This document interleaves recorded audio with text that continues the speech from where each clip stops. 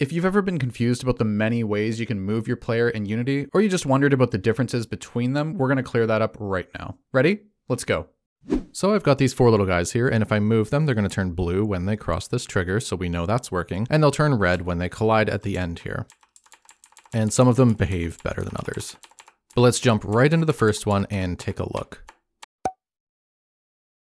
Our first method is translating the player's transform.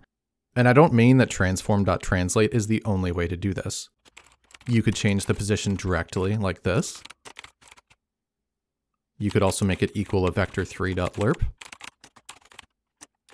You could use a third-party tweening library that smoothly moves your transform from A to B. It doesn't matter, under the hood, these are all doing the same thing. And that is, we're directly changing the transform.position of the game object. And because that does not require physics calculations, we can do it in update instead of fixed update. And we do need to make sure that we multiply our movement by time.deltaTime. And if you've ever been confused about why you need to do this, time.deltaTime is the time since the last frame. The reason we multiply it is to keep our speed the same regardless of the frame rate our game is playing at.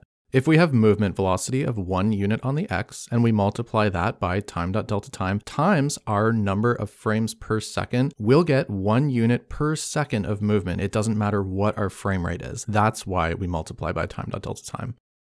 Now you can see I do have a collider and a rigid body attached, so collisions are technically working, but our transform changes are conflicting with the physics collisions, and that conflict is causing our player to sometimes jitter when he hits the walls, and sometimes he just goes right through them.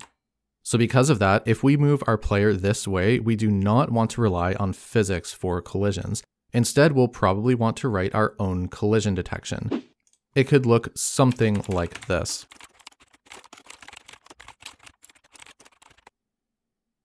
Keep in mind, this is really rough and it only handles collisions from the right side. So in a top-down, we would need to do it for the left, up, and bottom as well. But you get the idea. With that in place, after removing our rigid body, you can see he stops really smoothly.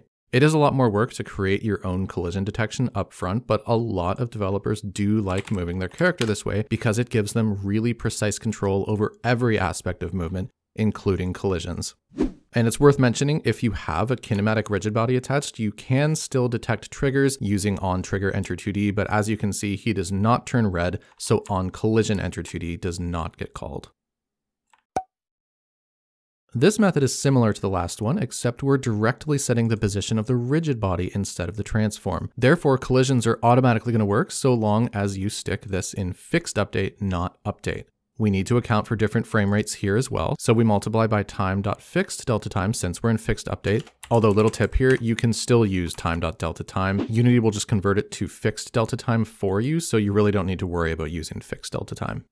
Now also, whenever we move using rigid bodies, we need to set this to interpolate, or we're going to have jittery movement. To show you movement without interpolate, here's what it looks like running at 5% speed so you can get a good look at it. You can really see that he is moving at a fixed rate. And here's with interpolate at 5% speed. Interpolate basically fills in movement where there's a difference between the fixed time step and the amount of frames running. So it's always going to be smooth. Now, even though physics collisions automatically work with this, if we try to apply forces to this, they're going to conflict with each other. I have this little script that makes my guy dash if I press space. And you can see it works, except it never stops working. I'm moving him around, and if I just keep on pressing it, it's just going to keep building up force. And as soon as I stop moving, he's going to go flying. And that force will not stop until I hit a wall. So overall, this is actually a great way to move your character. You get all the precision from the last method with the bonus of getting collisions working right out of the gate, but you're going to want to stay away from applying forces to the rigid body because this movement does conflict with that. By the way, if you're enjoying the video, I just want to say thank you if you drop a like or a comment down below. Now with this one, we're adding a force to our game object. We've got two modes we can choose from, force or impulse. Force you can think of like a car with a buildup of speed, whereas impulse is like a bullet, it's just instant speed. But with this method, multiplying our move speed by our movement isn't technically a speed, this is going to act as an acceleration instead. You'll notice with this method again, you have to do it inside of fixed update, but since it's a force, you do not need to multiply it by time.deltaTime. You'll notice that, again, we need interpolate, and yes, collisions do work right out of the gate, but there are several problems with this. Our movement for a player is horrible. It's really slow to speed up, and if I move in the opposite direction, then he has this long deceleration time before he goes in that direction. And also, unless I add drag to this rigid body, once he's moving in a certain direction, he will never stop until he hits something. Also, he can speed up infinitely to the point where he's going so fast, he'll clip right through this collider because he's moving further than that amount of distance each fixed update. Though I will say that was with discrete collision detection instead of continuous. Continuous handles high-speed collisions a lot better. But we could fix that with a little bit of extra code. We could add a max speed. And maybe only apply forces if we're moving in a certain direction. And if we're not moving, maybe we apply a force in the opposite direction. And all of a sudden, with the right combination of values, we have a really nice feeling move with some built-in tweakable acceleration and deceleration. And bonus, we can use forces with this as well. So we can be walking and use add force as well, which is great for knockback and dashes and things like that.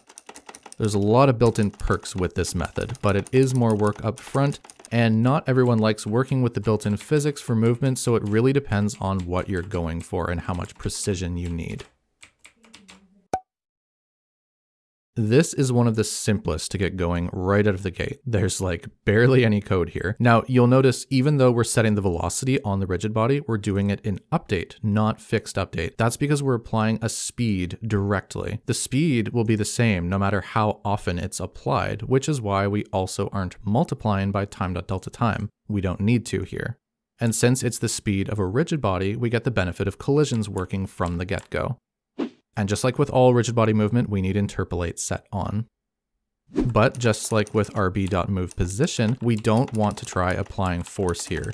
Nothing really goes wrong, it's just not going to work because we're setting the velocity directly. That is going to completely overwrite the force that we're trying to apply. So this method, you're probably going to find it's the hardest to debug problems with because it's really easy to just overwrite other forces and not realize why your code isn't doing what you want it to do. But it's very commonly used because of how easy it is to set up and get your collisions working right off the bat. I use this method the most, not for any particular reason, except I've just gotten really accustomed to working with it.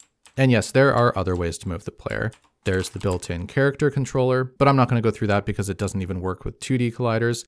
And the nav mesh feels more like pathfinding than actual movement. Even though there is movement built in, you could still use the pathfinding to determine your destination, but still move your player using any of the methods that we mentioned here.